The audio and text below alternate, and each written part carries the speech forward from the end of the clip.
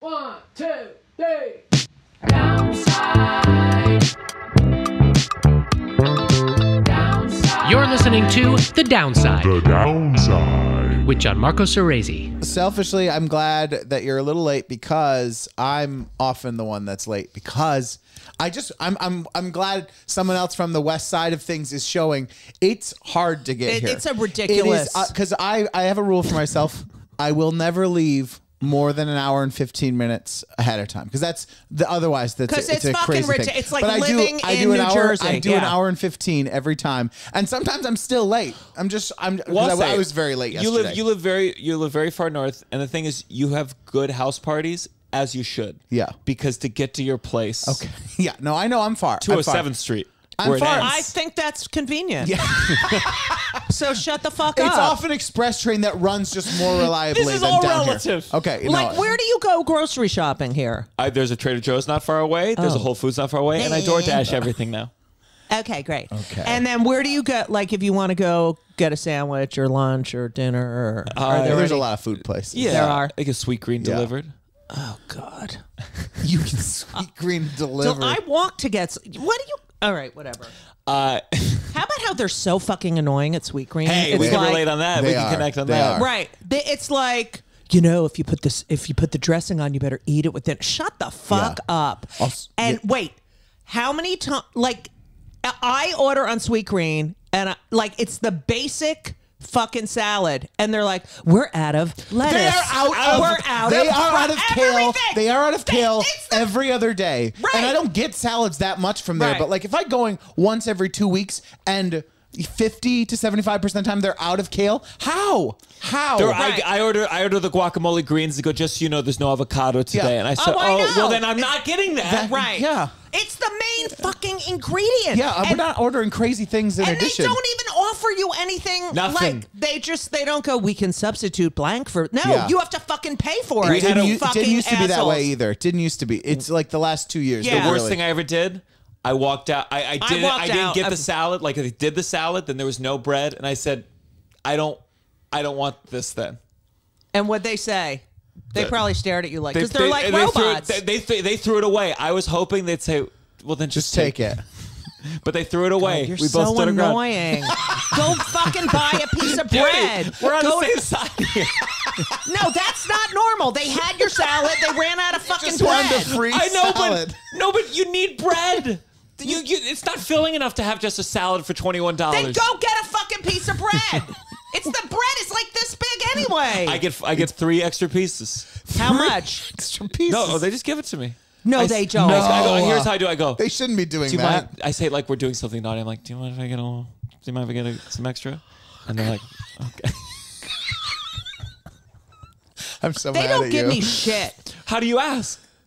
Do you I don't. I say, this, hi, I'm so nice. I'm like, hey, how are you? But, you know, it also, what about the workers that are like, oh, I guess I got to go chop up some cucumbers now, and I'm going to walk really slowly, and then I'll pick up the knife, and then, I mean, it's like, oh my God. Well, it feels Move like it feels like a lot of those chain places, from my experience, it feels like there's one person really working, Right, and then there's like 7 or 8 people kind of like loading supplies, moving things from here to there. But it's like I feel like one person gets a shift and they have to do everything, and then everyone else kind of like mills around. It's a. Wait, did you tell your story about your car rental thing? No, I didn't. I don't think I did. You should tell. But I think I struggle where I'm like. Everyone's underpaid. All these people working in these places are underpaid. Right. So I feel a certain degree of like, don't be too mad at them. They're being treated poorly by capitalism. Right. But at the other side, you're like, well, you gotta own. you gotta it. do something here, It is your or job. leave so someone else can do it. When I was in high school, I loaded trucks. I loaded heaters on trucks. It was the most boring. I worked in a factory to make extra money. Like, I did it. It was a job. Did you get strong? Were you like, oh my God, I was so strong. I was so hot. Then I was a lot of people don't know this. In between my freshman and sophomore year in college, I was a toll collector on the New Jersey Turnpike. Really? Yes. Well, how was that? So boring. But Yeah. now you have to realize I grew up before, phones, social media, Right. no computers, nothing. So you would sit there for 8 hours. You weren't allowed to have like a TV or anything. You could maybe have a radio, I think. And there were 3 shifts. There was the 6 a.m. to 2 p.m., 2 p.m. to 8 p.m., and then 8 p.m. to 6 p.m. 8 p.m. to 6 a.m. And I worked in the summer, so I would move from exit to exit depending on who was on vacation. Oh. I see. And so I went from exit 9 to 13. And I swear to, at the end of the, I love this story. At the end of my, in August when I was getting ready to go back to school, one of the guys at 16E was like, "Hey, I can get you a job at 16E full time. Wouldn't you like to work at 6?" I'm like, "No, I want to go to college. This is the fucking most boring job." But it was also not everyone had the same fare because it was the turnpike. It depended on where you went on. People would leave me, 10s thinking they're 1s and 20s thinking they're 1s. And And all you the time. just keep it. Pocket Well, it. you're supposed to report Give it to the it. state. But it's like you're in the middle of a thing and then a car's coming and you're Sure. like, Yeah. "Hi." So one time someone gave me a 20 and I would always put the money aside and then buy pot. But I would put the money aside and, if they came back, whatever. So I'm doing it and I'm in the middle of a shift and I put the money aside and then an hour later, I don't know, someone comes back. I gave her what am I supposed to run out on the fucking turnpike and start screaming like? So I got in trouble and I get hired back the next summer. Wow. How much of a time? Like, was there lulls in people? Oh coming? yeah. Okay. Especially the 8 staying The awake late at night one. from the 8 p.m. to 6 a.m. was torture. But it was funny because at night when I worked that shift, there would be a lot of trucks. And I was 19 and hot and skinny. And I would get like all of a sudden one trucker would be like, "Chicken lane 9." And then I would get, All the 10,000 trucks and no one would get any, no other lane would get any fucking cars. Did they leave tips? They would go, "Hey." No, they'd be like, "Hey, what's up?" And then when That's they a quick hit. You got to hit on them Yeah. quick. That's speed But I dating. got a lot of joints and stuff from people going to the Garden State Arts Really? Center, for a concert. They're like, "Hey, who?" I'm like, "Oh, have fun. I wish I could go." And they're like, "Here, yeah." And the pot then was fucking like oregano. Did you miss that pot, or was it just terrible? I don't know. Was it awful? It just give you headaches? Full seats? This is what it was. It was like, I got Colombian, I got Hawaiian, Yeah. and a lot, and it wasn't. It's like now is really weird, the pot, because we used to just roll selfies like little joints, Yeah. for and we'd sit there and smoke. And you wouldn't get like, "Bah," Sure. Yeah. And now you take 2 hits and you're like, Yeah. it's so concentrated now. Well, Russell doesn't do a lot of pot, but he told me he had an edible. I want him to do an edible and us to do the podcast. And he said he had an edible. comatose. He was like, I could never do the podcast. I just stared at the wall for 3 hours. I couldn't move my limb. Well, what did you take? I Did said you how take many an milligrams. indica? I said how many milligrams. He said no idea. I said go get the bag. And how much? Go get the bag. 65. 65. See, I don't know. That is I don't, horrible. It was a You gummy. take it was 5 or a, 10. It was a gummy. 5 So or I 10. didn't- That's exactly Right. five. I Five if didn't I'm going to go know. out. I I didn't would know. 10 if I'm start like, at 5. See, I took half and I didn't feel anything for like an hour and a half. I should have waited longer. And then I took the other half. It's amazing how that story, we all know the story. I didn't feel anything and I took more, and yet we all repeat it. That's why I like the gummies, but I don't, because I like, at least when you're taking a hit, you get a, Well, Sure. it's right away. yeah. But the gummies, I have this, one of my sponsors of my podcast is microdose.com. And what? No, it's just funny. They got that website right out the gate. Well, they microdose THC. So they have entry level gummies that are They're like 3 or something, and they're so good. But you can, once you get used to it, then you can take, 2 of them or 3 of them. But then they have all these other amazing strains of indica and hybrid and sativa, and they're fucking great. And they're 5 milligrams. You take 1, you take 2. You can't have fucking 65. No. What is wrong with you? Did you have couch lock? What does that mean? Where you can't, you're like, I mean, I could move, but time felt so slow, and I really were you like, I couldn't gotta get out of focus this, I anything. gotta get out of this. I just was like laying on the couch staring at the ceiling. I tried watching TV. It didn't really, it was too slow or too fast. It was very weird. Did not like it. But I know that I took too much, and so I'll probably try a quarter of that. Let me real quick just to jump in here. So today's episode is brought to you by microdose.com. Yeah. And do you have microdose.com? No, we don't have any sponsor. No, they're really good. I didn't mean to do it, but I was just thinking. Yeah. I get a really big discount, so I'll give you my discount. But they have, like I've given it to people who are so anti taking anything. Yeah. And I give them that 3, that entry level, and they're like, it just takes the fucking edge off. Yeah, that's good. How often are you getting stoned? I don't know, it depends. I'll go weeks with. I'm like, I don't feel like it. I do these mints now. They're 2 milligrams, 2.5 milligrams. And I do enjoy that. Yeah, like, and I'm in the middle of writing. We're at rewrites of my. I have the show coming, this off-Broadway show coming out, and we start rehearsals next week. And I just sit there all day with my writing partner and his dog, and sometimes you're just like, oh, I can't, and then you take a little gummy, and it's like, wow. Sure. Yeah. So I'll do it. It's interesting. I'll do it a lot for a week, and then I'll be like, I don't feel like it. Yeah. Yeah. But when I started smoking pot when I was 16, maybe 15, 16. Yeah. And the shitty pot, and then I was a pothead. I smoked all through college, and Like wake and bake? not a lot. I was not sometimes on the weekends, but not. I'm pretty responsible.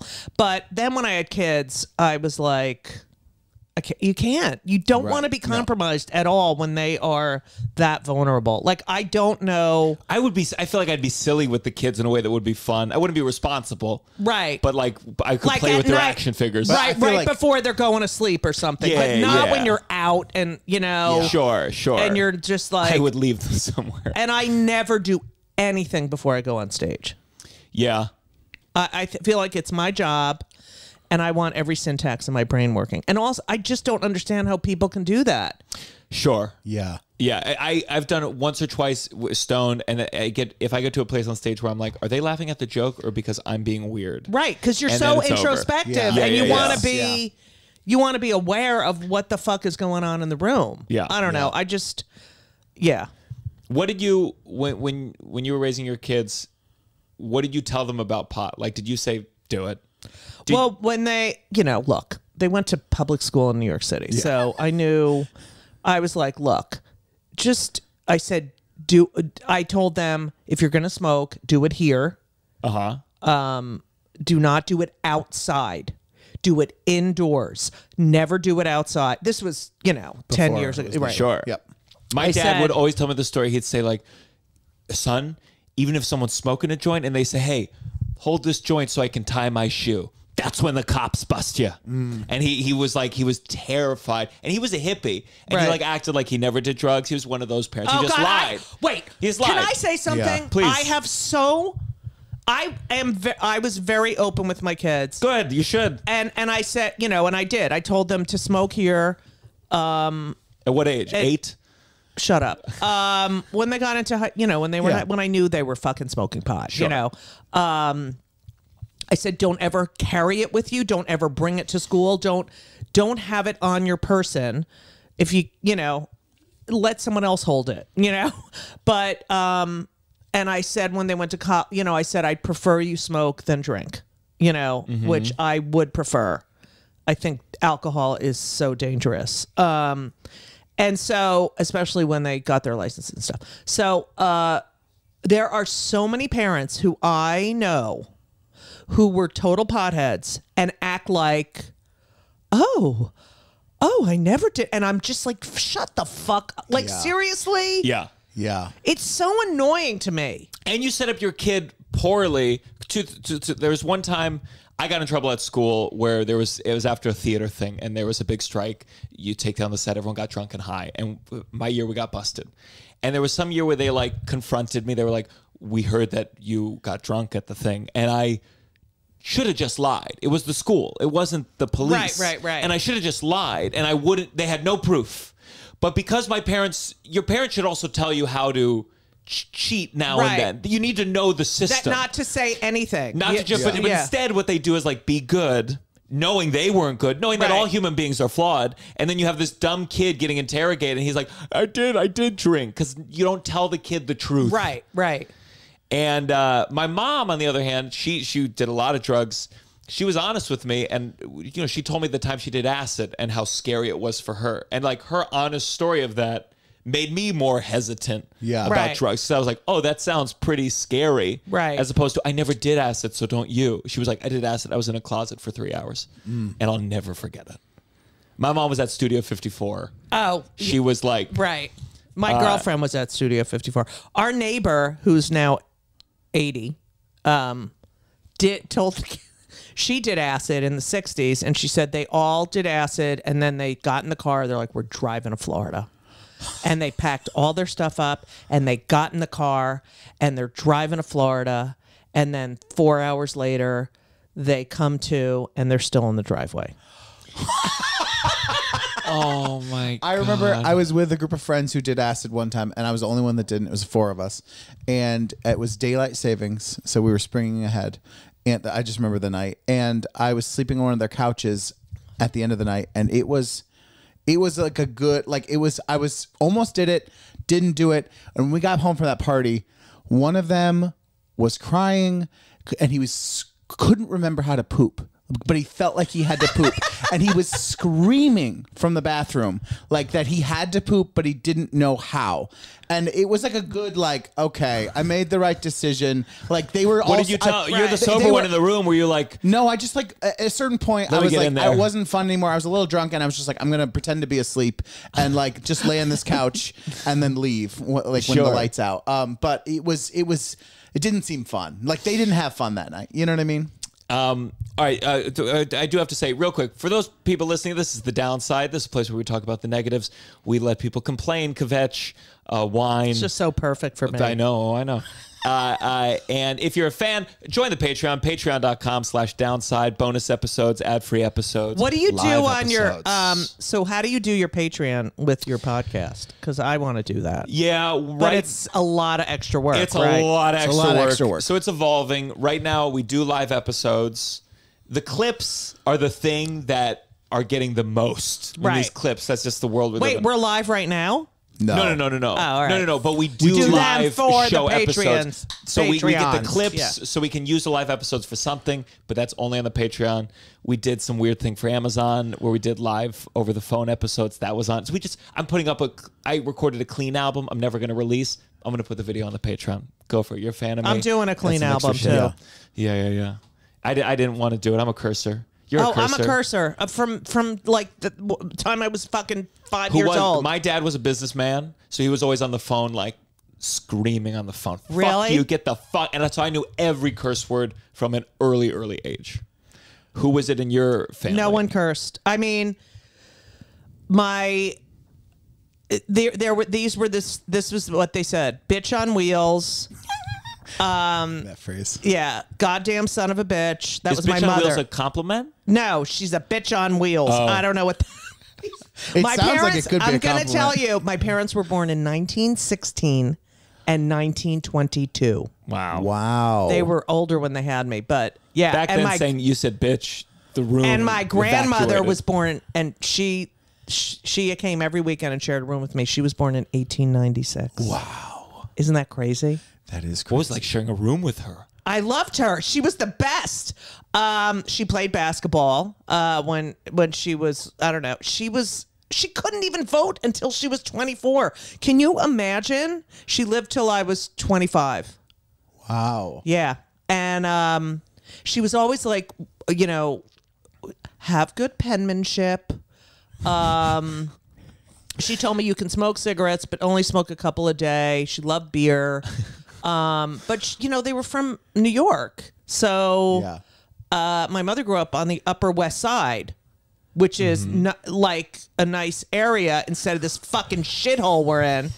And so I came from older parents who were like a generation older than all the kids my age's parents, How old were they when they had you? 40-ish, little over 40 and 47. Was that because I once did a roast battle with someone and they said the only thing you can't make fun of is the fact that my dad was old when he had me, and their dad was dead. They said joke about my dad being dead all you want. They were very sensitive because I guess they were bullied or they felt ashamed or there was something about having older parents. Like, did you notice in terms of your friends' parents how much older they were? I wasn't that aware. They lied, like my father lied to me. Like when he turned 60, I was like, they told me he turned 50.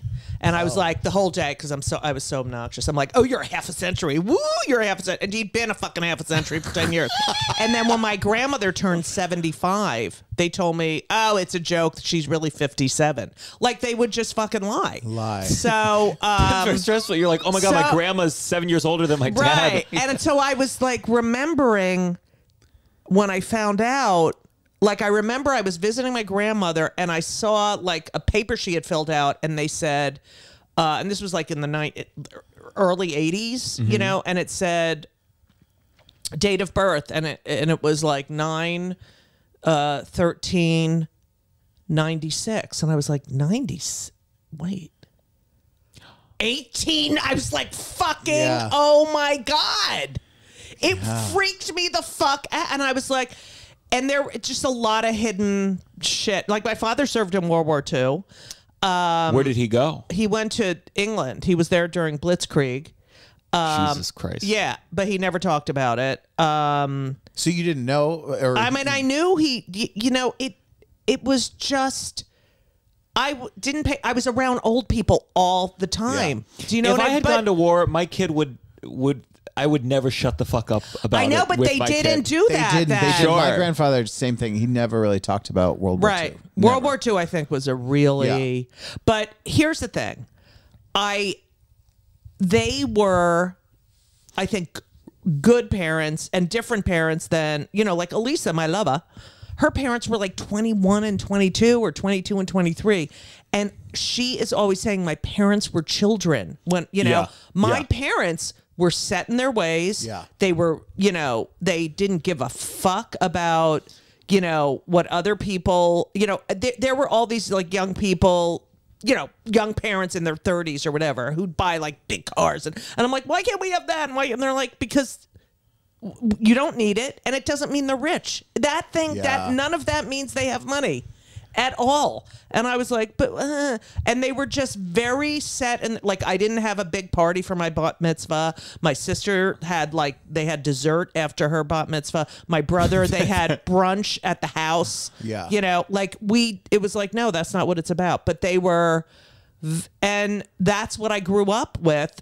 And I resented it until now. Like we had this huge vegetable garden. They grew all their own vegetables. They did. My mother knit and sewed and, I don't know. We took music lessons. It was very old fashioned. A lot of reading, a lot of, they didn't go through that whole drug, that was the other parents with the Studio 54 shit. Yeah, not even because it's really our generation. Were they chill with you smoking pot? Did they not know? They had no idea. They had no idea. Oh, my God. I just got in the car with my brother and sister last week because my brother was visiting. I went to New Jersey to, have dinner with him and my sister and some other family. And I went to New Brunswick because I went to Rutgers. We all went to Rutgers. And they're in the car going, how many drugs did you do? And I was like, I don't know. And I don't know, 6, like different. And they're like, and my sister's like what? And I said, all right, pot, coke. You did coke? I'm like, oh my God, I can't. Well, if you said 6, coke's in the Yeah, ones of yeah, like, that's not definitely- like, it's not like heroin, you know. Yeah. And she's when? And I'm like, mushrooms. What? And like, they were just, you know. My siblings did mushrooms before I ever did. My little brother. I Yeah. went to my little brother like, so should I be scared? Yeah. And he's like, I got to get back to high school.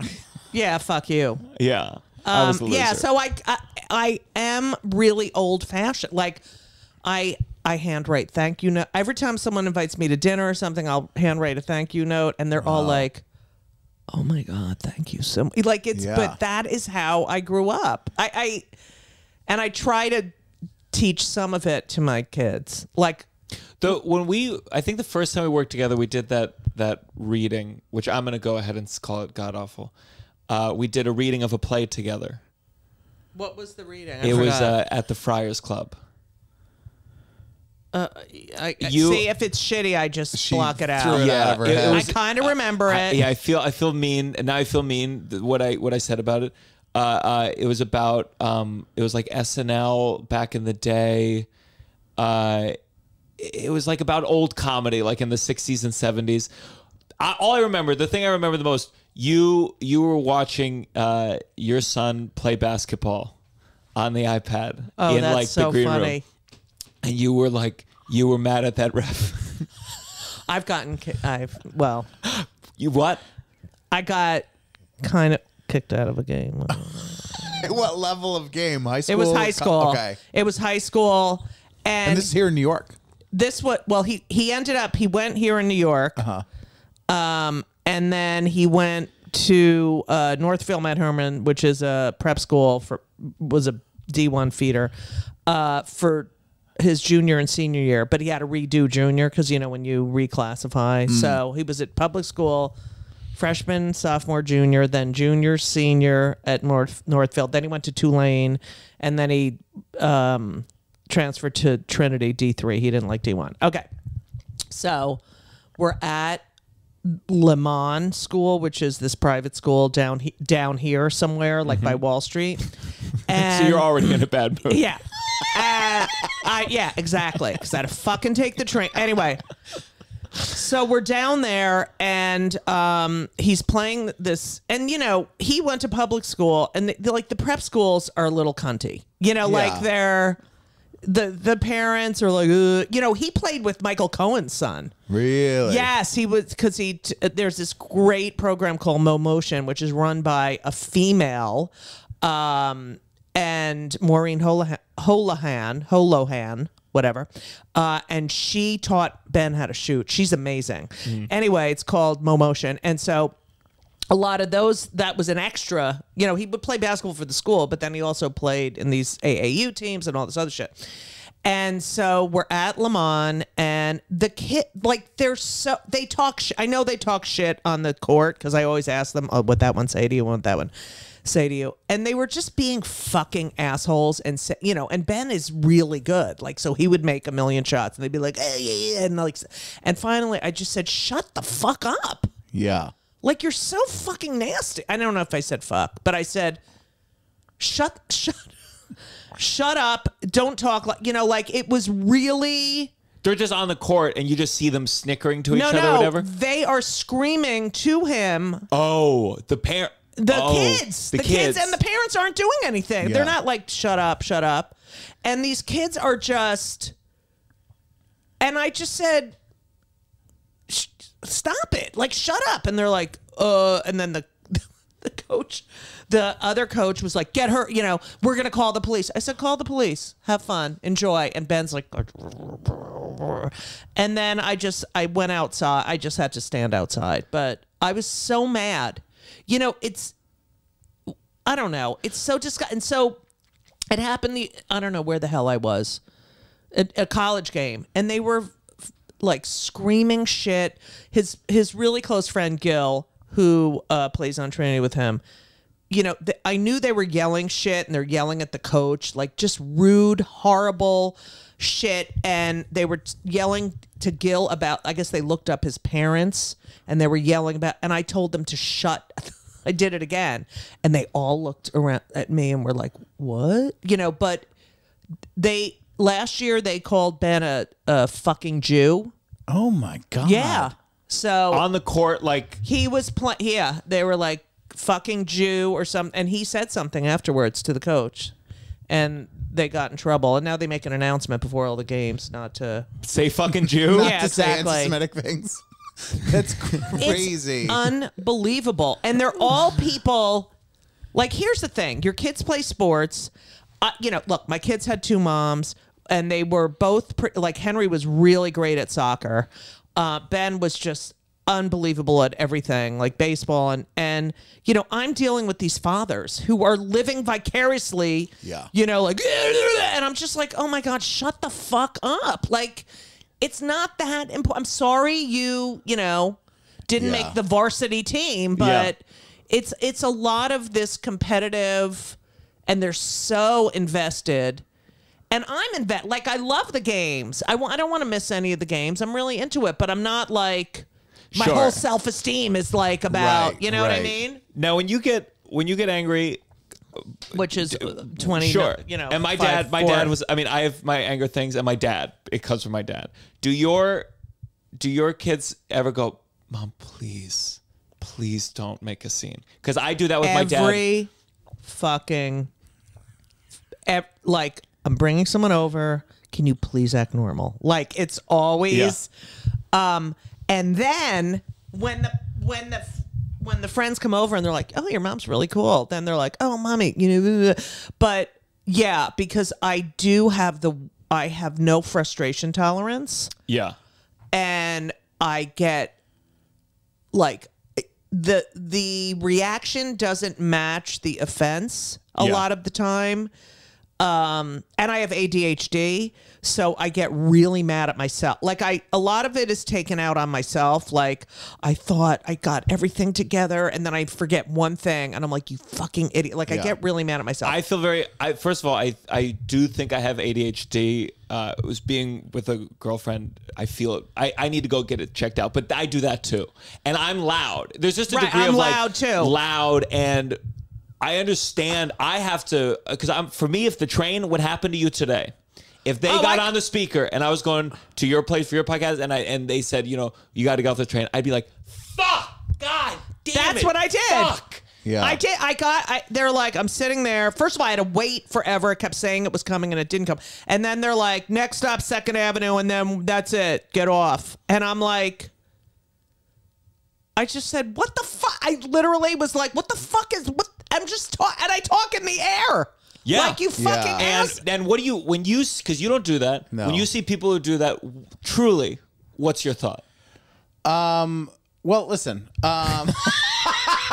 I think it depends on the thing. I think it's a common thing in New York to see someone get mad at the train. That doesn't Sure. really faze me anymore. I would say if it's not that situation, if it's like another situation where I see someone yelling in public, I steer clear. What do you do with your rage, though? Well, you have rage. What do you do with it? Because I have to do it. It's a release valve. Oh, yeah. I mean, I feel like I get it out in the show. Like, I get to yell and stuff a lot on the show I'm in, and I don't know. I don't think I have a healthy way of dealing with it, because I do. There are times where I'm not doing something. I'm happen to be in a show now where I get to yell and do all that He's in stuff. Titanic. I want to see that you so gotta come see bad. it. Yeah. I was just talking about Mazel Tov. That's Yes. it's like Yeah, so- and Daryl Roth is the greatest. She is. I met her once quickly. Okay, Daryl Roth. This is the theater that Russell's performing in, right? Yeah, but Yes, her she's a as person. a person She's a real person. is such a champion for underheard voices and theater, and she's just one of the greatest women I've ever got the chance to work with and be friends.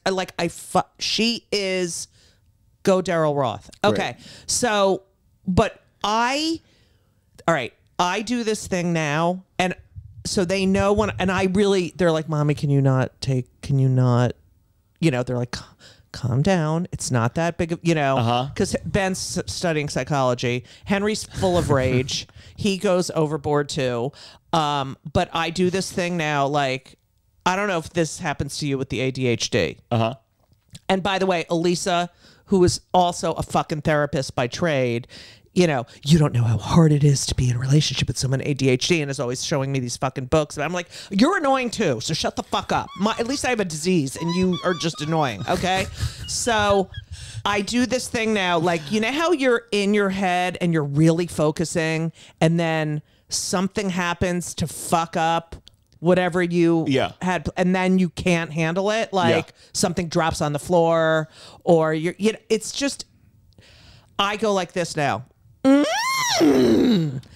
And that signal everyone, and they're like, mommy, but I go So you used to would have like yelled, screamed, fuck, right. like you yeah, like yesterday Eddie was there, my writing partner, with the dog, who's the sweetest, fucking Lucy.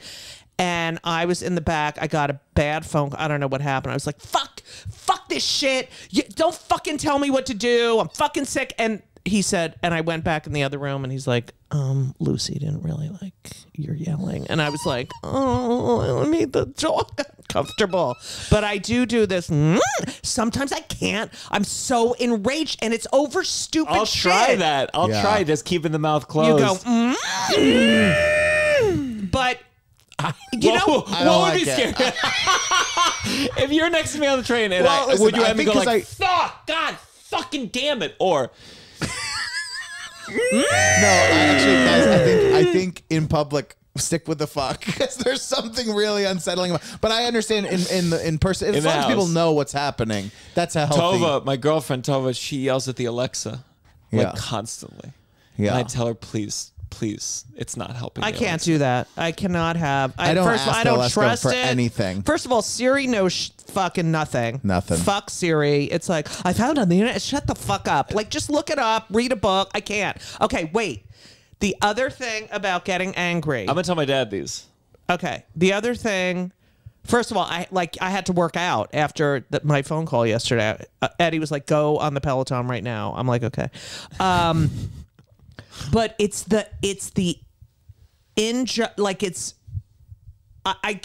what makes me so fucking angry is like, you have a job, it's really easy, and you don't do it. Do you know what I mean? Like that thing with Sweet Green. When I look and it's like, we have no lettuce, I'm like so fucking mad. Like, Would you take it out on them, or do you hold it in? No, it's not their fault. I know, but like, where do you put it? But there's an I injustice start going, that's fuck happening. you. Then it changes my whole plan because I order it before I go over there. But when people can't do their jobs or say they're going to do something and they don't do it, you know, that kind of stuff drives me crazy. You have one fucking job. Yeah. You know? But your parents, did they ever yell? Do you, like, I'm like, they yelled it's my all the dad. time. Oh, so it was from them. Okay. Yeah, my mother yelled. My father would yell. He does the thing that I did with the, you know, he'd yell at the sprinkler. Like I yell at inanimate objects. Yes, that's I've always said, like, at least I say I don't guide it towards people. It's always That's that inanimate object. I say that all the time. Like, Elisa will What get other mad at me. excuses do you have for your anger that I could but use? it's true. I'm like, fuck it. And I feel, I do this whole thing where it's like happening to me. Like I have a black cloud and God is doing this to me. And why is my life so hard? It's like, and my friends just make fun of me. It's like, yeah, the whole world is, you know, revolves around you, and God is like, whatever. I don't even know if I believe in God, but whatever. You know what I mean? I do envy having God as, I was watching Amadeus, and he has God to blame. Right. I wish there was God just so I could be someone and be like, fuck you, as opposed to just, I do that all the time. Nothing's going on. This is another thing I do. Really? I swear to God, the when universe something or to happens, anything. that you're gonna do this to me today. Great. I hope you enjoy. Like I have these fucking stupid conversations. And God comes down like, that made Jesus uncomfortable. Yeah. I Could Can't you believe go? I don't. Yeah. Oh, no. I'm a Jew. Of course. No, yeah, but We're no. all Jews here except for You're- Russell. Russell's not No, a Jew. I'm sorry, but Not at all. maybe someday.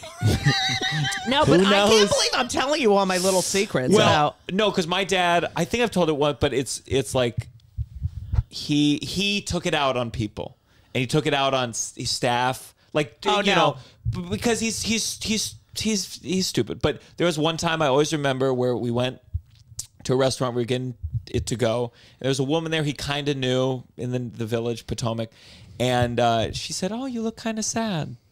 And my dad was like, "Well, that's because I am sad."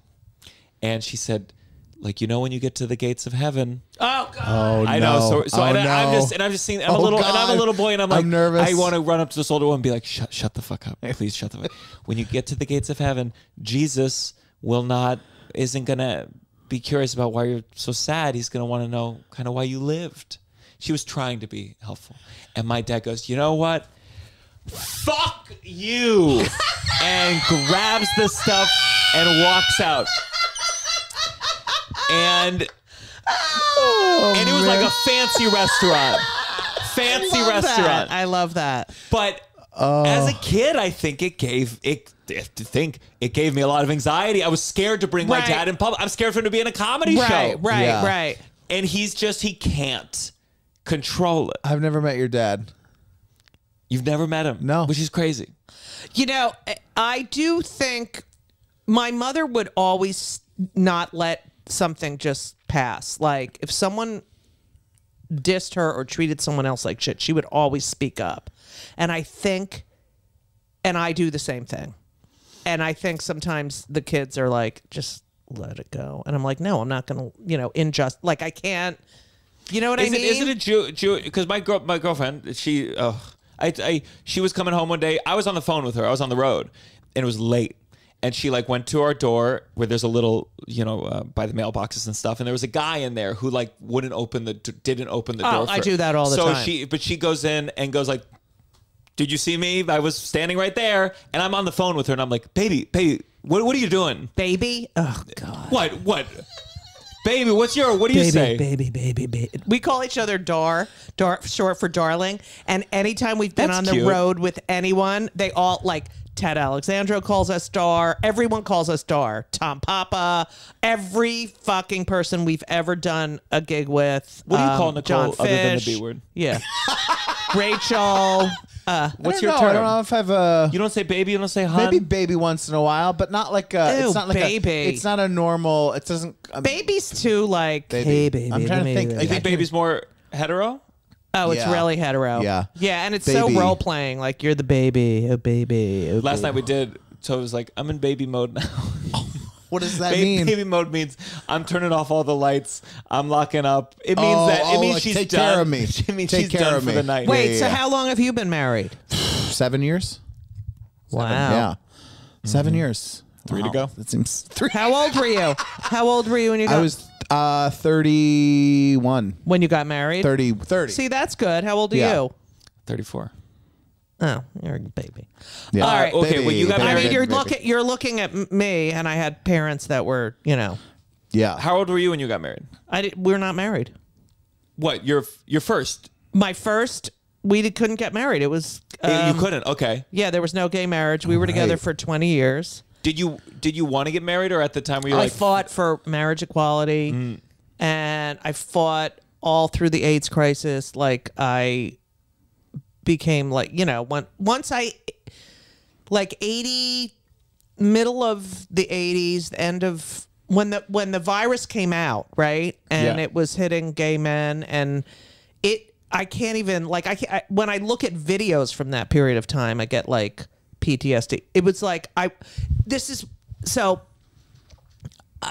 had dinner, Lisa and I, Dar and I had dinner with some younger gays several months ago, maybe almost a year ago, who we have dinner with, every few months. And they're in their 20s.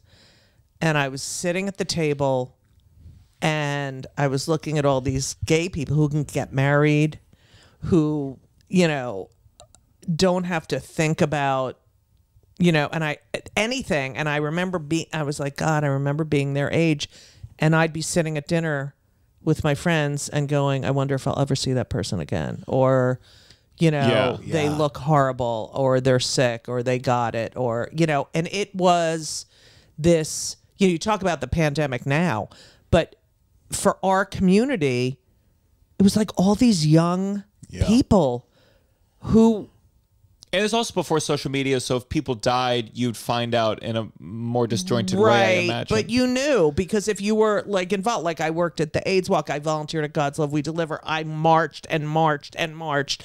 And I remember when they were doing the AIDS rides, where they would ride from Boston to New York or LA to wherever or all the way across, I would go to the campsites and do stand up.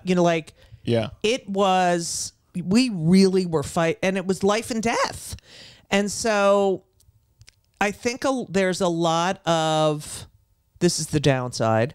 There's a lot of gay privilege now.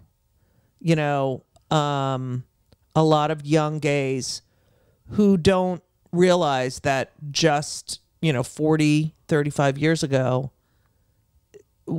everyone was dying, literally dying. Yeah. And you realized at that time, people were together for 25, 30 years and their families would come in at the end and leave them with nothing.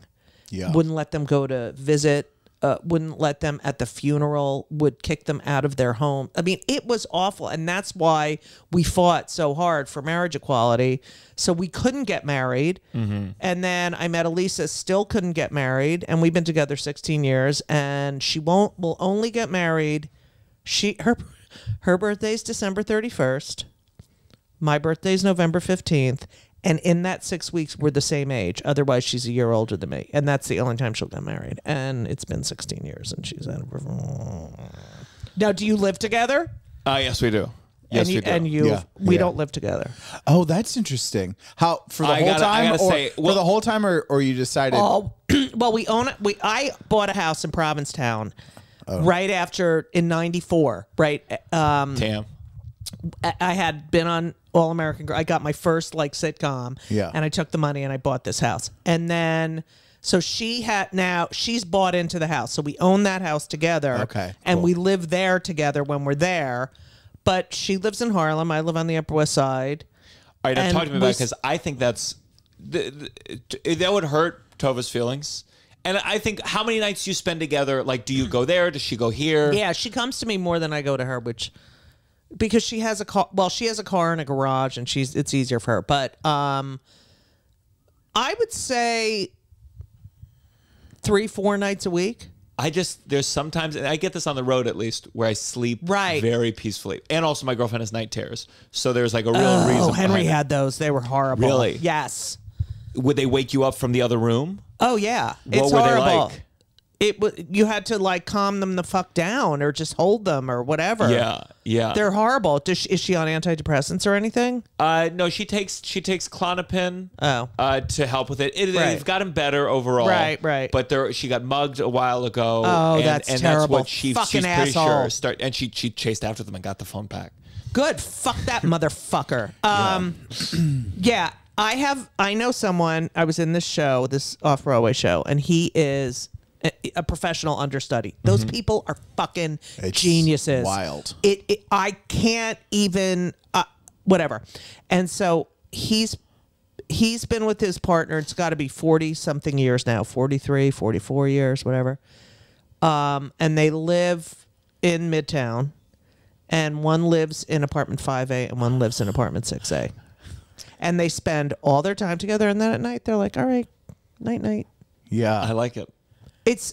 I know. I'm telling you. I like the option. Yeah. I don't need it all the time. Play nights together, but I just think it's nice as well. Well, but it's you get home from work, and sometimes you just don't want to fucking deal with anyone. Yeah. That's the other part. And I get home, I'll go out and do a late set, and I don't want to, she's like, you're going to make me, she's never lived with anyone, so she doesn't get that you can kind of figure that shit out. But, I like coming home and not, and being able to do whatever the fuck I want. Especially if I have a bad set, sometimes I'm like, I just need to be alone. You never have a bad set. Judy, please. Okay, sorry. Please stop. I've had plenty.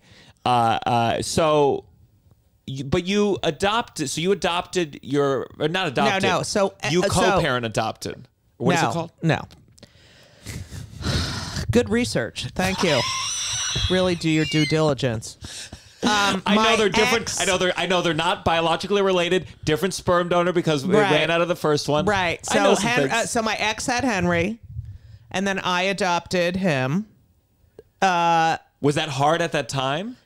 We had to wait till he was almost 1. I had all the paperwork in, and then it took 10 months or something like that to get a court date. Was it more difficult because you were lesbian, or was it? And Yeah, it wasn't. it was called a second parent adoption, and it just had passed. But when I had Ben, and Sharon and I broke up when they were 2.5 and 7.5, and she hadn't done the paperwork, and that. Since she moved out, we didn't live together. We were not, legally married. We had was no biological connection to Ben. That was a precedent-setting case in the state of New York. Wow. Because we had broken up, and there was she had no legal, there was nothing, in the eyes of the law that made her a parent of this child. Sure. And so this was good for divorced gay people everywhere. I mean, I thought, you know what? I could have said, fuck you. But we had those kids together. I didn't want Henry to be going back and forth and Ben just staying with me. It was like they're brothers. We had this family together and they're going to stay together. And so the judge, and then at the, we're in the judge's chambers. And at this time I was already with Elisa. It took years. And we're in the judge's chambers and she asks the kids, I guess they're 10 and 5. Do you know what's going on? And Henry said yes, and he looks at Ben and says, now we're full brothers, and they hug. And I was like, I did the right thing. Yeah. And it was just so... That's very sweet. Yeah. What and year then is this? 10 and 5. So that would be 2007? Wow. Or, 2007. Wow. I mean, that is not that long ago. No, that's what's crazy And about all this. When Henry was born, we had to carry papers to prove that I was also. It was like, it was so fucking ridiculous. Yeah. There was a time Sharon was with Ben. Ben was a baby. She was getting on a plane, and they were like, and I'm mommy, and she's mama, and and he was a lap baby, even though he was gigantic. And they said, oh, is this your mommy? And he said, no. And they're like, no, my mommy. He said, no, my mommy just left. She's not here. And they were like, what? And she's like, I'm mama. Right, Ben? I'm mama, right? And it was just like... That always helps when I'm mama, right? Right. And it was also, and also anytime he took him to the doctor, and I wrote an article about when Ben got his tonsils out and they treated us completely different than the other straight pair. It's like, you don't realize until you have to fight for basic human rights and dignity and to be treated you don't realize what it's like. Yeah. And you think about how did they treat you? What was there anything significant, what did you notice that they did differently?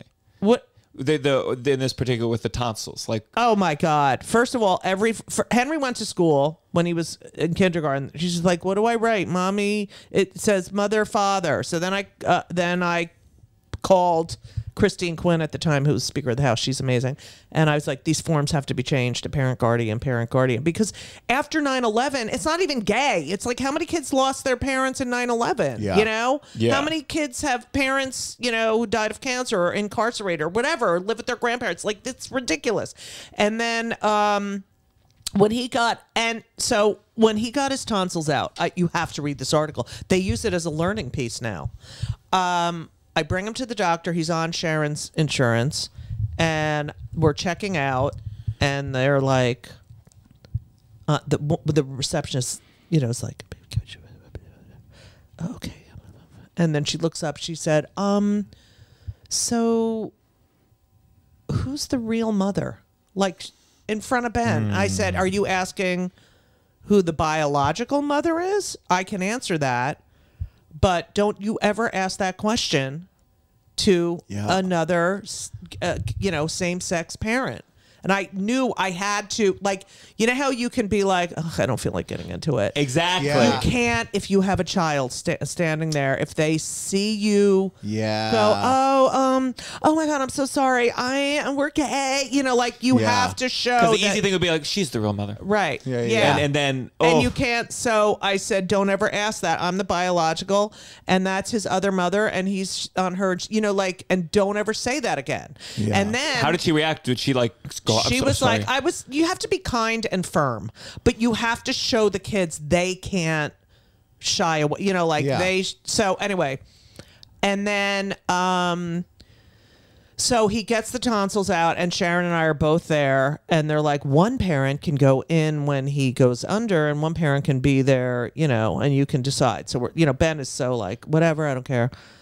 And we get there, and the forms are mother, father, mother, father. So we, like, you know, I would get a fucking Sharpie, and I, you know, change mother, mother, mother, mother. Say this too gay. So there's other family in the waiting room, and the kid goes in, and both parents go in. And I go, why are they going in? Oh. And they're like, well, those are, and I said, you know, like what? Right. Like, so that plus the forms, and then I had, you know, I was so infuriated. And so he gets the tonsils, and he was staying with me because I'm the better mother. All right. So anyway, he's staying with me after Do you the mean surgery. which is the better mom? Kidding. No. So he's staying with me, and I go out. He's maybe 11. I don't know. And I go out. He's like, oh my throat. And I said, I'm gonna go out and get you some ice cream. So I go out to get ice cream, and I remember I was walking on the street, and my phone rings, and he's like, Mommy, they just called from the hospital. You know, because they called to say, and they said, is your mother or father home? And I was just like, and I didn't know what to say. And I was just like, fuck.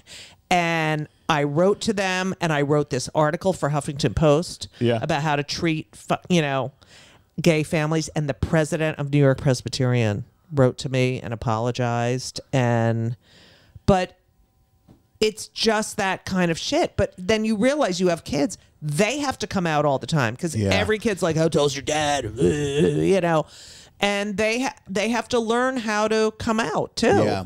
Yeah. It's shit most people don't think about. No, it's just supposed to be such an uphill battle, because everything is his mother, father for a certain amount of time. It takes so long. And it's also crazy, like you said, like you're like, that's 2007, like, which does not feel 2007. long ago. Well, I always think about, but you like, think it was so, you know, so much has happened. I mean, you know what? I was born 17 years after the Holocaust. Yeah.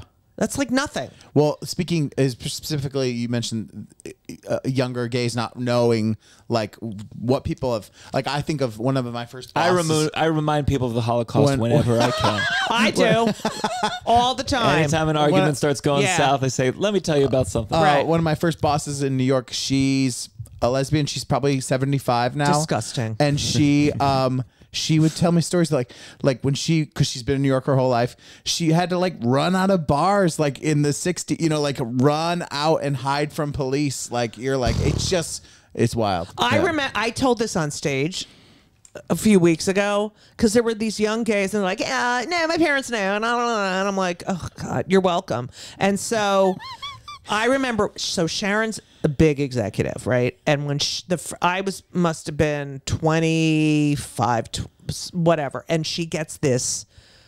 She has her first big business trip in Amsterdam, and she's like, okay, we're gonna go, and we're staying in this big fancy hotel. And she went with another colleague who was straight and married, and we go to this big hotel, and she's at a conference for like 3 days. And I can't even walk into the hotel with her. I can't be seen with her. I can't even, like, it's like I had to stay clear. Meanwhile, the one who was with the husband was like, and I would, so. Is this a work kind of thing? Yeah, it was or a the work hotel? thing. Oh, okay. Oh, no. It was a work thing. They couldn't know that you were. Right. I mean, we're in Amsterdam. I'm sure they didn't fucking care. But, yeah. It would be funny if with Titanic, they're like, you told your wife like you can't come in here with me. This is because everyone's gay. Oh, so yeah, so they couldn't know, so we would meet somewhere else, like but in the mornings when she was with the colleagues, you know, in the lobby, sometimes I'd go up to her and be like, "Hi, are you from the United States? Do you know?" And she'd be like, "Get away from me! Get away from me!" But I hung out with the other one's husband, and we just got stoned all day and went to museums. But then he could walk in, and you know, I couldn't be seen with him. It was ridiculous. Wow. Or she would have gotten fired.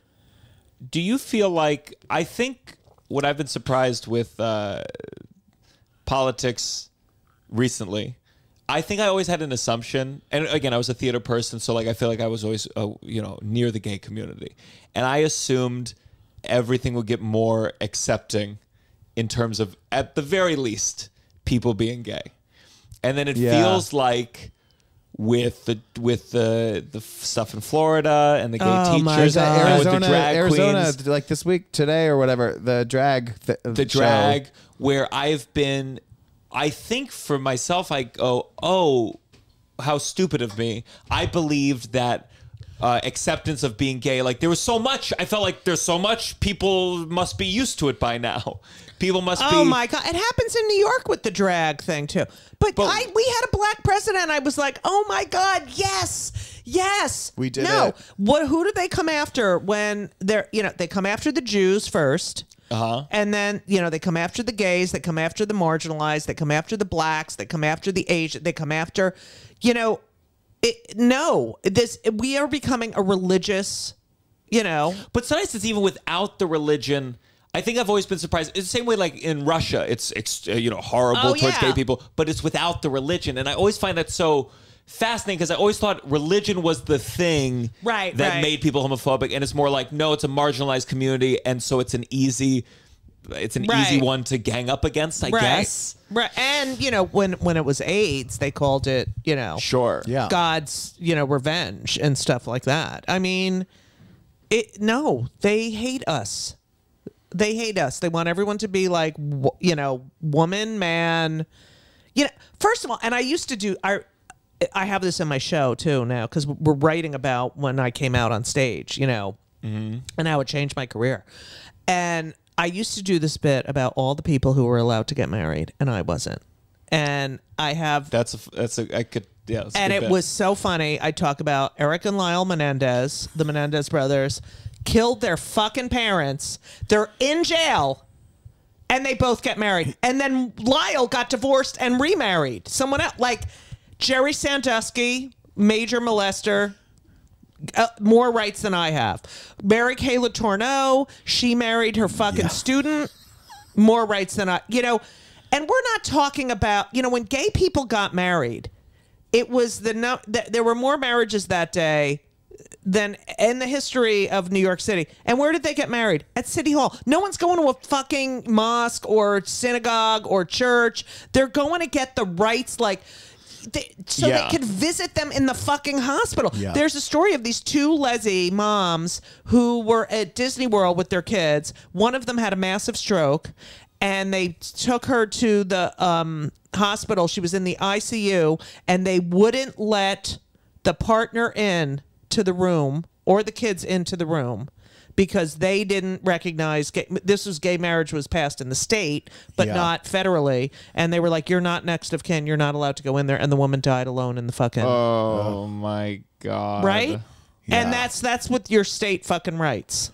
Yeah. It's so hateful. Like, how does me... You know, being in a relationship and having two... Like, how does that affect your fucking house? That's what I've never understood, even the feeling... I always remember my stepfather, who's more conservative. I mean, he's independent, who's voted Republican forever. And you're like, okay, you hold on to that title. You like the word independent. But I just remember as a kid... when the gay marriage stuff was kind of being talked about more, and he was like, I don't have any problem with it. I just think marriage is between a man and a woman. And even at that age, I was like, what are you talking about? Right. What do you mean it's made up with just a word? Yeah. And then you're going to get divorced. It's all about property. It's just about property. And like, why shouldn't... Like, Because wasn't like we'll do civil union? Wasn't that a thing at a time? We had we had we had, what was it? Domestic partnership. Then civil union. It's like, fuck you. Like, just because you have a penis and you have a vagina, you should have more, your relationship is more valid than mine. Go fuck yourself. I just had this whole argument with my brother-in-law, and it was, it was really tense because I get really emotional and it's very painful for me. How could you not? About Roe v. Wade and about that. You know what I get? It pains me that people who love their in-laws, their nieces, their nephews, their siblings, will vote for someone who doesn't believe they should have the same rights as you because it benefits their pocketbook or some other issue. And it's like, well, that, there's a lot of, well, that's not my issue. Yeah, it's not your issue yet, until you realize, oh, my kid's gay. Oh, my kid's trans. Oh, my, and then you're like, oh, but it's like, I'm your sister. I'm your this. I'm your aunt. I'm your, like, so you're going to vote for that person who wants to take away a woman's right to choose, and it doesn't affect you. That's the hardest part. It feels like such a lack of imagination, like to just not be able to just a little bit see, oh, wouldn't that suck if that was true. You? It's so. It's also like, if you've never had to stand up for your rights or protest or march, you're entitled. Yeah. I'm sorry, but you are an entitled person. The fuck is that? What's building? With other apartments. Where's the rest of the apartment? Is that a closet? Is that That's a bedroom. That's a bedroom. That's a bedroom. That's a bathroom. So this is the main deal. living room. So is there a TV here? There's a TV in there. If you want to watch something after, we can set we can watch a movie and hang out. We can have edibles and watch a movie. That would be fun. Yeah, but it's like, it's like people don't think about it because it doesn't affect you in your daily life. Yeah. But when you spend your time like going to just, I don't know. How can you not be empathetic? Do you feel like things are going backwards right now? Are you hopeful? Yes. Yeah. I can't definitely believe feels they. worse. Oh my god! It feels worse, but it's also there's just part of me like, well, there's a lot of gay characters and gay. Like it's so far. It's hard to imagine. Like, I mean, you know what's really scary for me? That fucking the books. The banning of the books. Yeah. That I don't know if you saw that but picture. Who reads books anymore, Judy? I mean, we're all on the internet. Shut up. Like, I understand. Like, they're doing it. Part of me's like, well, good luck. There's no porn in the library. I was still able to find it at 15. No. You look at these classrooms in Florida, and the teachers are literally covering up these books. Like, you're so fucking dumb. Yeah. Like, sure. Seriously, you don't want to read a book? Don't read it. But don't tell other people, art is not supposed to be safe. It is not safe. And of course. I'm sorry. But I just don't see it, like the way that DeSantis was mad at Disney because Disney said, like, being gay is okay. They said the softest thing they could. But Disney, I think the power of Disney is more powerful than the power of Florida social. And Disney, now that it's a big entertainment, Disney is always going to be pro-gay at this point, I would imagine. It doesn't matter. You have a governor making laws. Sure. Saying you but can't the kids say are going to go, I watch can't. Disney. These kids aren't It going to go watch the doesn't Daily matter. Wire for their fucking animation. No. Yeah, but think about the ramifications of like changing the educational, like all those books, all the certain parts of history that Florida teachers are not allowed to mention now or talk about. That does have a trickle down effect in terms of like. It does, but what I about talk to any the 20-year-old valedictorian who of his high school who gave a speech, and he was supposed to give a speech and he wanted to talk about being gay, but he wasn't allowed to. So he talked about having curly hair. And this kind of silencing people, it is dangerous, and it is It's destructive. It's terrible. What fucking you? The first time. This is what my whole show's about too. But please. But it's like you use your First Amendment right. You're like, oh, I don't have to wear a mask, and then you're telling people what books they can fucking read. Yeah. Fuck you, you fucking asshole. Oh, Yeah. Oh, here we go. I hate that fucking Ron DeSantis. I know he's going to be the scary. next president. It's very No, he's alarming. Oh, you're not scared? That's the number one. I'm scared because people think like he's like, oh, he's not crazy like Trump. Exactly. and Right, is. but he also He's has no psycho. personality, and Yeah. I don't Yeah. know. I don't know. I don't know. I can't believe Trump was ever president. I Yeah. can't. I just You can see the personality with him, though. You can see. Did you ever work with Trump back in the day? No, I interviewed him. I used to do the show on HBO at the Multiplex with Judy Gold, and it was on for 10 years. And I would interview people at the movie theater.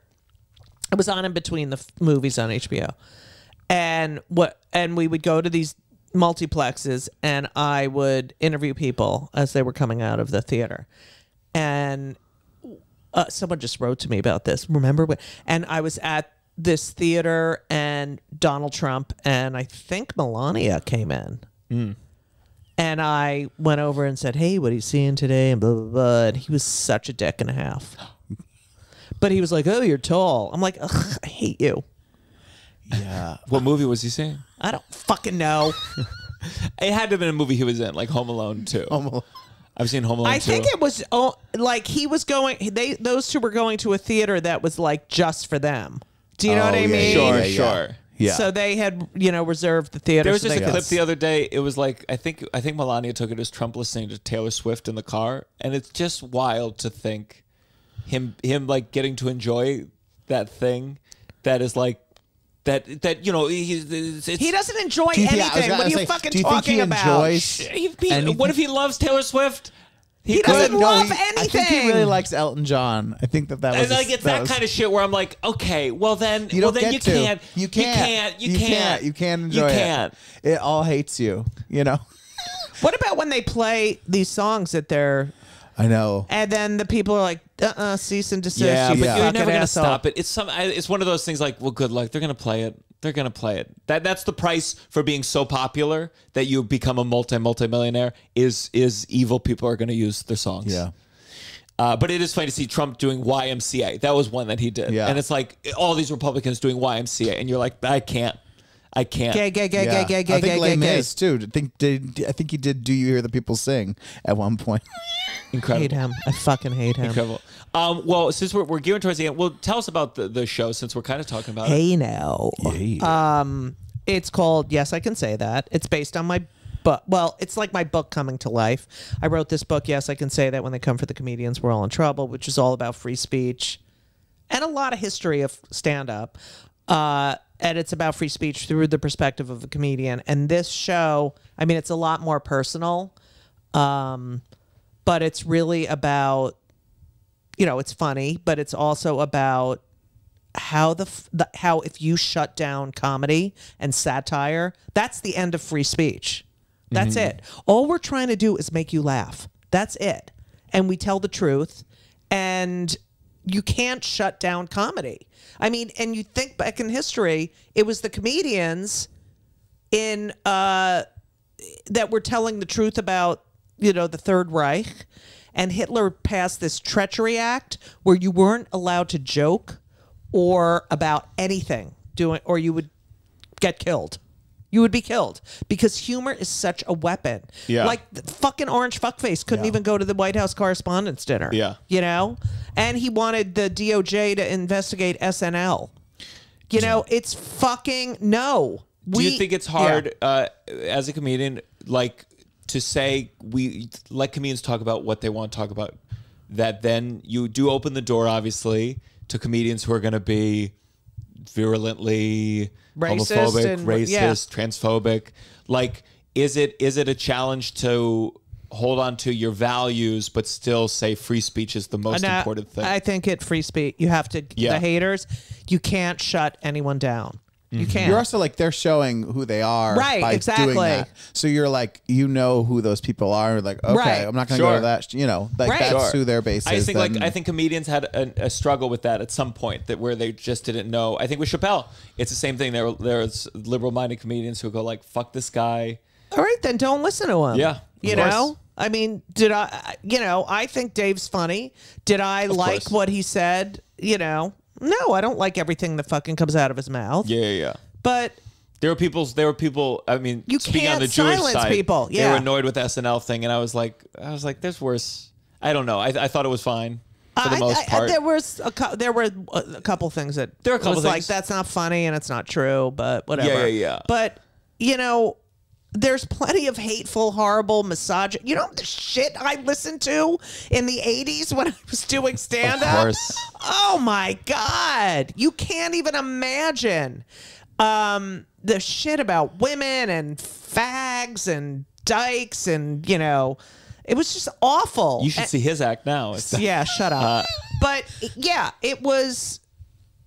And then to go back 20 years and say, you said this 20 years ago. Yeah. The world has changed. Yeah, It's sure. changed. We want people to evolve. I hate that in any community where you're like, yeah, but 20 years ago you said this about gay people. It's like, but they evolve. Like, we're here to make you evolve. Yes. And then when they do, you can't bring up. It's like being in a relationship with someone who's always bringing up old fucking shit that you already resolved. So I do Hear that, believe. Tubman? Yeah, but you can't once you stop, the discourse, then there's no evolution. Like if you stop Yeah, discussing things or talking about things, I believe in all. Even if I hate what the person's saying, I think you cannot. That's what the First Amendment is. Except I have a problem with lying and inciting violence, that kind of stuff. Yeah. I have an issue with, these people who legislate. Like, we're just telling jokes. These people who are legislators are saying things that are just not fucking true. Yeah. And inciting violence and killing people. That I don't. I'm I saw we were just watching before you came here. Mike Lindell, the My Pillow guy, Oh, God, but Jimmy Kimmel had him on the show, and he like put him in tried to embarrass him. He only would conduct the interview. He was in one of those claw machines. Literally, they put him in the claw machine. Had kids playing with it as he was doing the interview. And there's a part of it where I'm like, okay, I get the intention here and the embarrassment, and they're like, look at this what's it called, con man. Yeah. But on the other hand, I go, okay, so let me get this straight. We believe this person wanted to help incite the overthrowing of the government, and in my mind, I'm like, going to the camps. This is the guy who would go kill that group, gas that group. Right. I'll fuck her. Like, this is, we're saying that this is the kind of evil within this person, and we're going to have him on the show. We're going to have him on the show. To dehumanize him but we all know that I know. I hate a that. spotlight's a spotlight, and honestly, especially on network TV, I don't think you're dehumanizing them quite sufficiently, Right. given what you're doing. And the fact that he would agree to that, I mean, that's the You're point. you're in on it with each other. Right. Yeah. But it's also You want like, to do an interview and a group of people get to shit on his face like that, like something so humiliating and Right. degrading. But this is kind of cutesy. It's cutesy. Right. It's funny. Right. And he's still making money off the backs of idiots Right. who still support him. So don't. If he's this bad, you wouldn't have, Goebbels on the show. Oh, right. Because you think, well, let me make Goebbels look like a real dum-dum. Put him in a vending machine. Like, I just think it's a weird thing that these celebrities in the liberal and the conservative spheres that kind of play around. And I'm like, okay, then you're not taking it fucking seriously. right. It's like when Fallon had Trump on. Yes. Yeah. You Yeah. it was dangerous. It was, but it was also like, No politicians. If I ran a show, I'd say we can't have politicians on this show. I would have like historians or Historians, something. Yeah, sure. yeah, Yeah. But I wouldn't even have on the ones because you have on this one, then the Republicans go, well, you got to have one of these. It's like, Right. okay, we'll have one of these. And suddenly you let Ted Cruz tell a cute story on your show. Yeah. He's a fucking piece of shit. yeah. And the constant, I mean, I hate George Santos so much, but it's constant.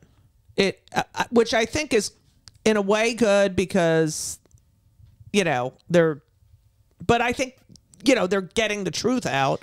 But I think he loves it. He's loving every Is there fucking... any degree of like, you know what? We had to have some gay politicians who were monsters. He's like part of progress. But also, part of progress. course, yeah. and also the fact that he is not who he says he is, and you're not saying, they don't say a fucking thing. Do you know if he was a Democrat, they'd be like, get the fuck out of here right now. Yeah. It's just... All right, let's go on. We're running out of time. Let's go on to our blessing. You better count your blessings. Blah, blah, blah. Do you sing in the show too? No. Russell, do you have a blessing? Yeah, it's real quick. Just got back from New Orleans. It was a great trip. I loved it. And I want to just a quick thank you to she probably doesn't listen, but well, she said she does, but my friend Emily Doley, she always takes such good care of us while we're there. She picks us up from the airport. She brings king cakes.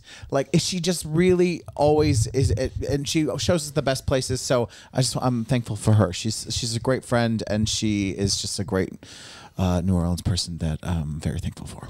I'll do a shout out. I was in LA taping something for this thing called Don't Tell. Was not happy with the set. Had a very big meltdown.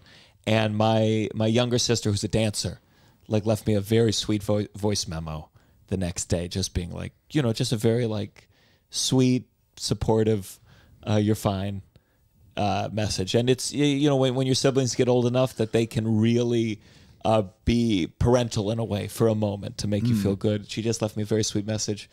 And she's the only sibling of mine in the arts, but it was very nice to get that from her. So thank you, Katie. Thank you, Kate. Wait, do I have to do one? Yeah. What is it called? A blessing? Yeah, something specific. We've something. complained a lot. We're like a nice... all right.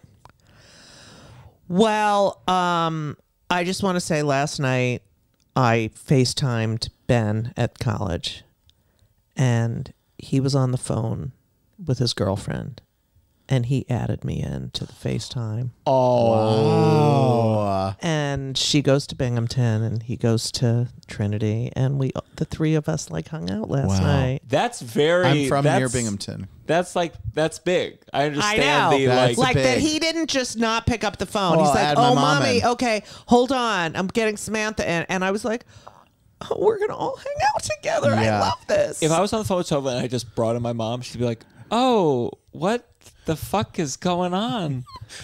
She'd be cool, but I don't think it would be a great conversation. Right. Yeah.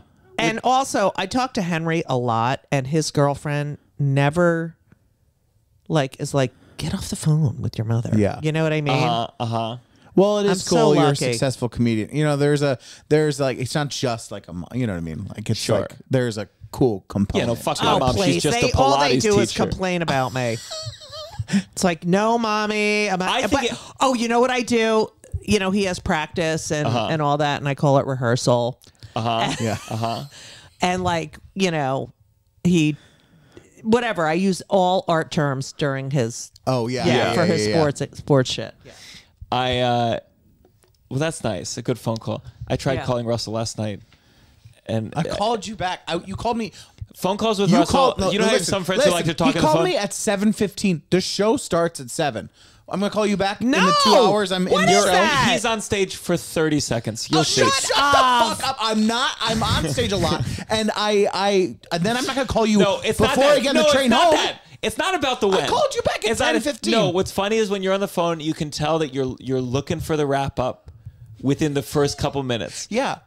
We've never had a phone call that's gone over 10 minutes Okay, max. And I'm the whole sorry, time I can feel myself pulling more things out of you. I just can't believe you guys talk on the phone. Like I love talking on the phone, and So I do thought I. your I wish. generation doesn't talk on the phone. Listen, I talked to you for an hour and a half yesterday and an hour and a half today on this podcast. So Not the same. I didn't have Not the same. You're one of those, how was New Orleans? Good.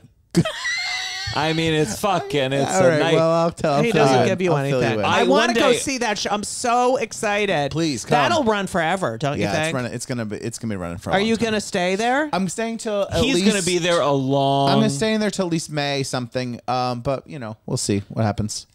I'm so Yeah. Just Yeah. so all great. downside listeners, Russell can give you free tickets. Just message No, I him. wish I had free tickets. I can You get can't house do seats.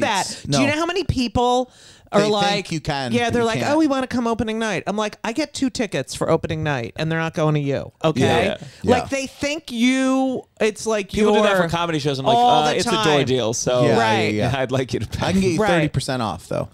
Really? Yeah, send me a DM and I'll give you 30% off. Yeah. All right. You Family heard and that friendly. here. Downside Yeah. listeners, 30% off. That's Yeah, a good deal. I think that I have a friends and family promo code. I wish could we had tell- talked. We would have made this a Patreon exclusive, but great. I'll offer it for free. Wait, I'm gonna sneeze. This is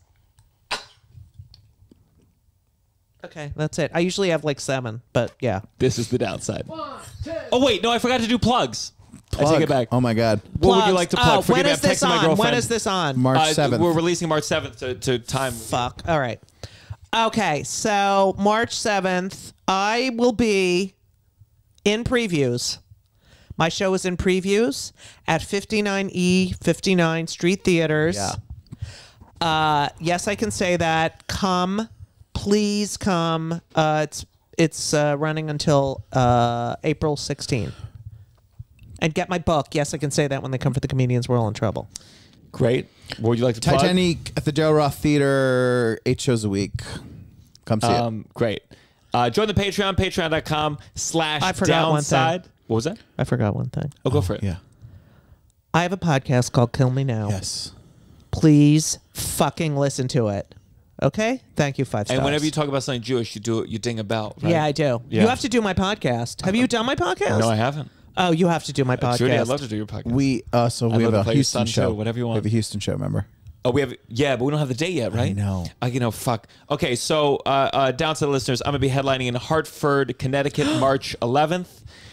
Comedy Fort Collins, March 17th and 18th. And then the weekend after that, Russell and I will be doing a live podcast in Houston as part of our first festival, doing a live show. But otherwise, find me online for all my upcoming touring dates. And I was trying to time it with your sneeze last time with I usually sneeze like 7 times in a row. It's so annoying. This is the downside. 1, 2, 3. Downside. Downside. You're listening to The Downside The Downside. with Gianmarco Soresi.